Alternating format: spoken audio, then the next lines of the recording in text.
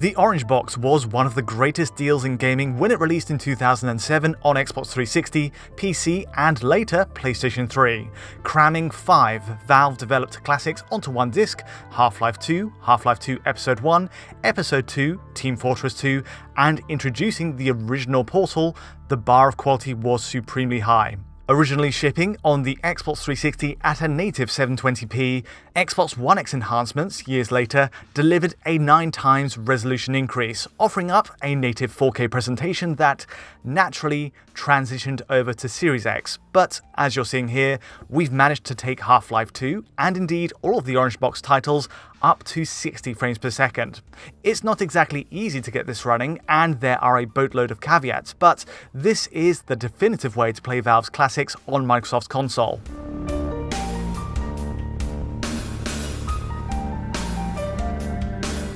Now, to revisit these games today on console is fraught with issues if you're on Xbox. Firstly, the Orange Box has been removed entirely from the Xbox Marketplace as of the 23rd of February 2023. It simply cannot be bought digitally anymore. However, if you bought it before its removal, it's still of course possible to play it today from your library. And if you own the physical disc, you're still good to go, of course. But that's obviously no good at all for Series S users without a disk drive. In that case, you had to buy the digital version while it was still available. So what we're seeing here is actually a user mod of sorts in conjunction with Microsoft's Xbox enhancements, which scale up the original Xbox 360's 720p to Ultra HD on Series X and a still impressive 1440p on Series S. But as nice as those enhancements are, performance remains problematic. It's not just 30 FPS, but an unevenly frame-paced 30 FPS introducing visible judder. An official solution to this via Microsoft's FPS Boost would obviously have been welcome, but for whatever reason, it never happened. 60 FPS is definitely possible, as you can see though, and I'd say that Microsoft and Valve could still make it happen, and I hope they do. Because, as cool as this footage is, the mod comes with a number of limitations that do cause issues.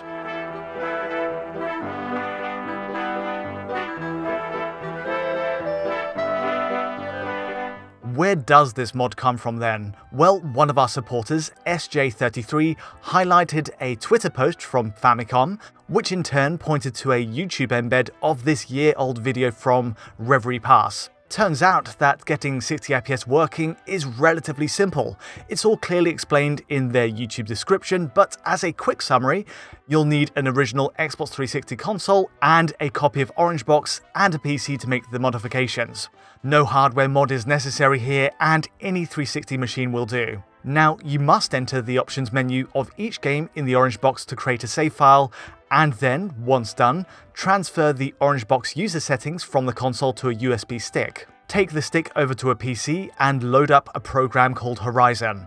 This is a tool that allows users to decrypt and analyze Xbox 360 save games, and here we enter the user settings file and extract the individual config files for each game. Half-Life 2, Episode 1, Episode 2, Portal should all have one. And then it's a simple matter of opening each config file and copy-pasting the settings in Reverie Pass's YouTube description. The crucial bit being that FPS_max line is now set to 0 to allow for 60 FPS. Finally, replace the config files on the USB stick with your newly updated ones, re-sign and encrypt the file, and then take the USB stick back to your Xbox 360. It's then a simple matter of transferring the user settings file to cloud storage. And now, whenever you access the Orange Box on an Xbox One or Xbox Series console, it'll download this modified user settings file.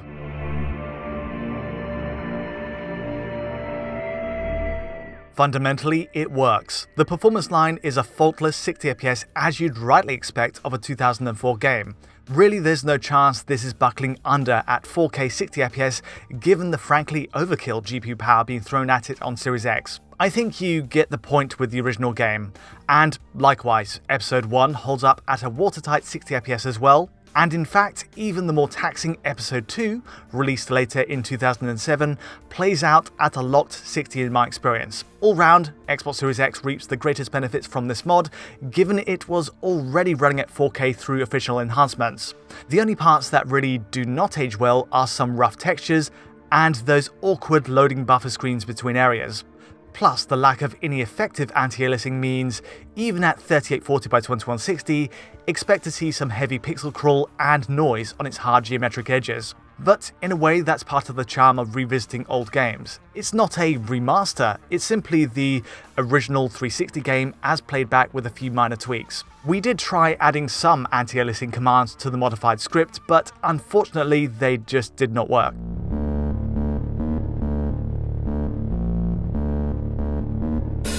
Of course, all of this applies to Xbox Series S as well, the 4 teraflop sibling console.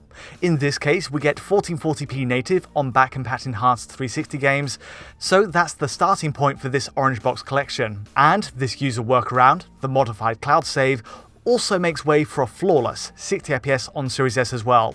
Across the board, from Half-Life 2 to Episode 2, there's zero issue to speak on here. But again, the ineffective anti-aliasing in the game's base code is more of a glaring issue on Series S. At 1440p on Series S, the pixel crawl and noise is exaggerated even more so in the upscale to 4K displays, especially on the fences here. And honestly, it's hardly outside the realms of possibility that Series S could handle such a game at 4K 60fps as well. All these games are old enough, so it really should be viable. One final point before we move on though. For both Xbox Series X and S with this modified cloud save, the options menu shows a higher output resolution for each game. It reads as 1080p here, which is curious, given it's normally greyed out at 720p on the original 360 version. This one's a bit of a puzzle, bearing in mind that X-enhanced resolution increases are handled at the DirectX level, with the software itself not having any idea that anything has changed. Next up, those still using Xbox One and One X systems also have the same means to run at 60fps, except it's probably best you don't. Starting with the base Xbox One, the game runs at the same native 720p resolution as the 360 version, and certainly for the opening 5 minutes, it runs at 60fps with the occasional dropped frame. Emerging to City 17's first open area though, the lurches to 45fps are a sign that the machine just hasn't got the ability to keep it going across the whole game.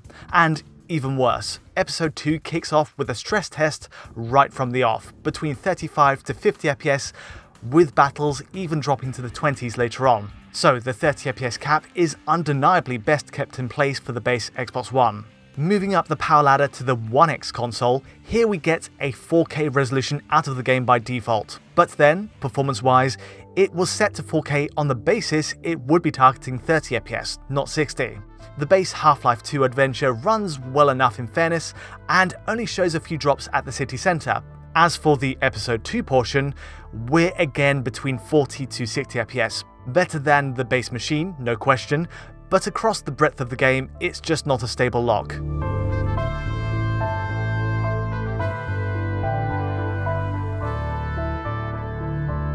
It works on Xbox Series consoles best then. It really works, though with major limits I'll touch on in a second. But let's go back even further through the console generations to see where this leaves the original Xbox 360 hardware running the game. At the default 30fps, performance really has not held up well.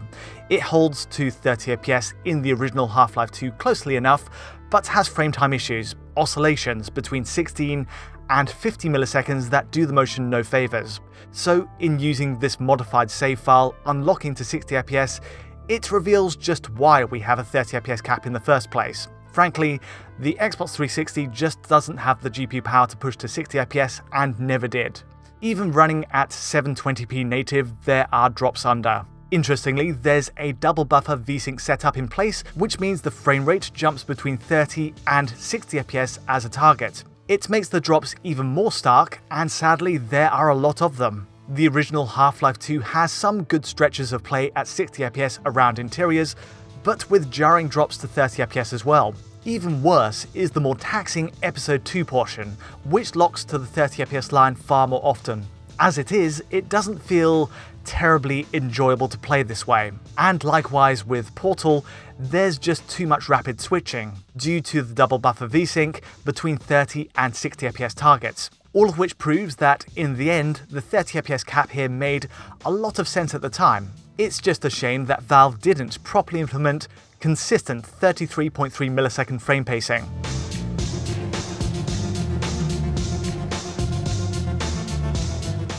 With all of that in mind, it's a win for Xbox Series X and S users of course, but what's the drawback? Well, firstly, the modified cloud save trick only works if you still, after all these years, have an Xbox 360 console with your account on it. Secondly, once you've put that save on your Xbox Series X or S or Xbox One console, you must not make any changes to the game's options menu. Once any change is made, it reverts to 30 FPS and you have to repeat the whole process over again. Perhaps worse still, it seems it's not possible to even resume a saved game either. It always has to be a new game, or it defaults back to the standard 30 FPS cap. On the upside, Xbox Series X and S have the quick resume feature that offers a workaround here. The original Portal also is very playable in just one play session if you want to deploy the workaround for that. But on balance, it's not exactly a practical way to play all of these games. For that, we really do need Microsoft and Valve's involvement with an official update to these games.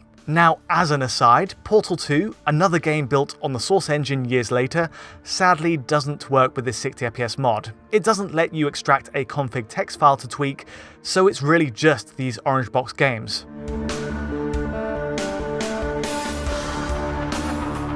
Overall, hacks like this prove that increasing the frame rates on older Xbox 360 games doesn't have to be a DirectX level tweak. Sometimes it's possible to get older games running at 60 FPS on newer machines with relatively small config file tweaks like this.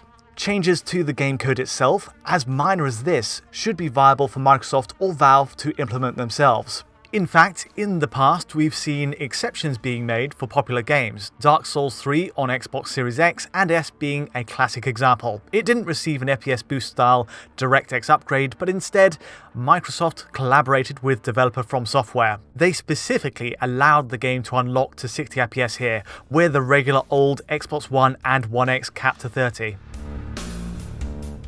Clearly, classics of the orange box's caliber deserve better treatment via official means to get to 60 FPS, and even 120 FPS should be doable on modern Series X and S machines given the sheer age of these games. All round, it does show the book is wide open for potential upgrades. Improved anti-aliasing, higher FOV settings all wouldn't go amiss. If it's possible with a simple workaround using tweaked save game files, you have to imagine what else is possible. But that's all from me today. If you did enjoy this video, feel free to like or subscribe, and don't forget to hit that bell for instant notifications as any new video lands. To get a high quality version of this video, check out our Patreon at digitalfoundry.net, and to get in touch directly, you know where to find me. But from me for now, thanks for watching.